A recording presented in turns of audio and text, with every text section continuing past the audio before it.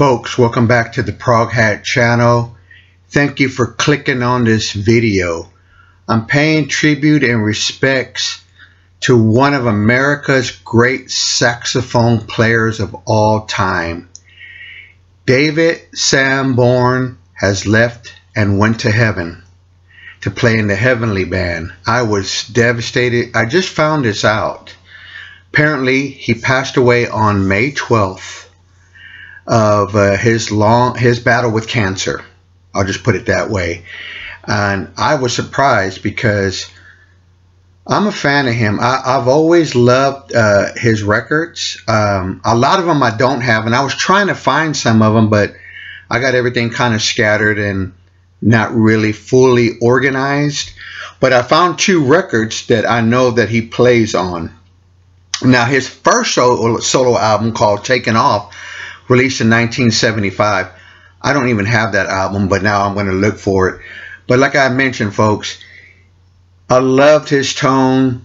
I love the music he brought. I know he's considered smooth jazz, and I'm not trying to stir the pot here, but I know jazz snobs that I talk to kind of put their nose in the air when they hear smooth jazz.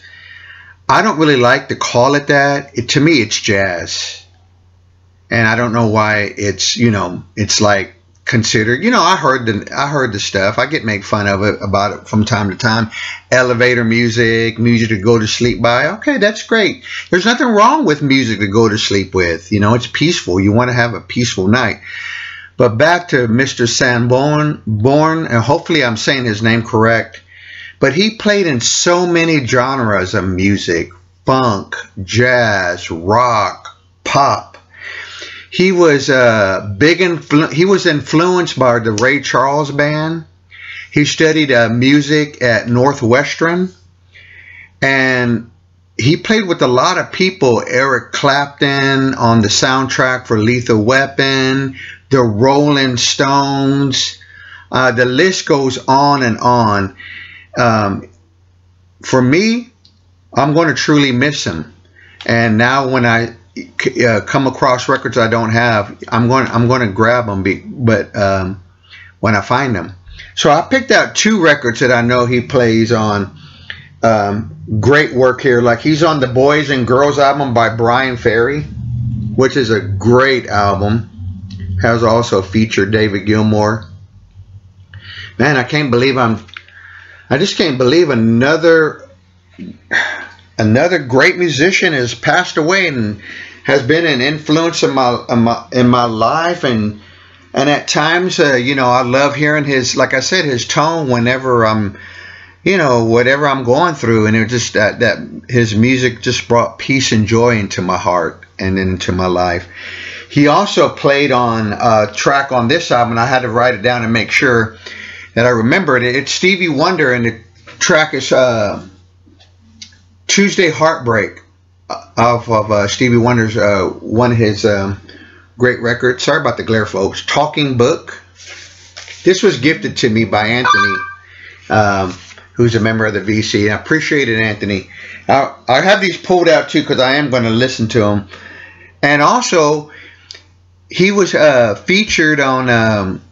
He played on a very well-known David Bowie track. I mean, now when I hear it, it's going to have, oh man, it's just, I don't know what to say.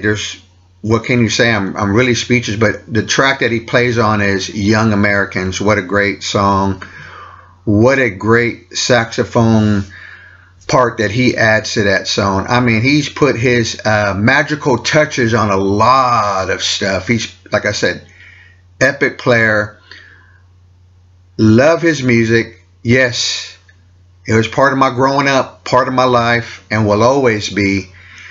Folks, I don't know what else to say. I mean, I really am devastated. I did not even see or know this was coming.